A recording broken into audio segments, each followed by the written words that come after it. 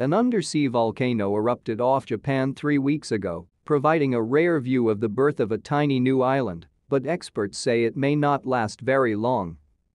The unnamed undersea volcano, located about 1 kilometer (half a mile) off the southern coast of Iwo Jima, which Japan calls Ioto, started its latest series of eruptions on October 21.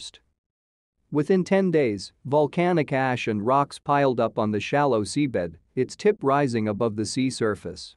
By early November, it became a new island about 100 meters (328 feet) in diameter and as high as 20 meters (66 feet) above the sea, according to Yuji Usui, an analyst in the Japan Meteorological Agency's volcanic division. Volcanic activity has increased near Iwo Jima, and similar undersea eruptions have occurred in recent years, but the formation of a new island is a significant development, Usui said.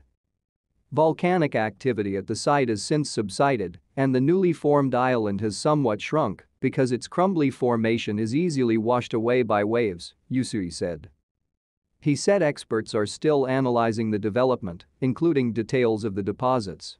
The new island could survive longer if it is made of lava or something more durable than volcanic rocks, such as pumice.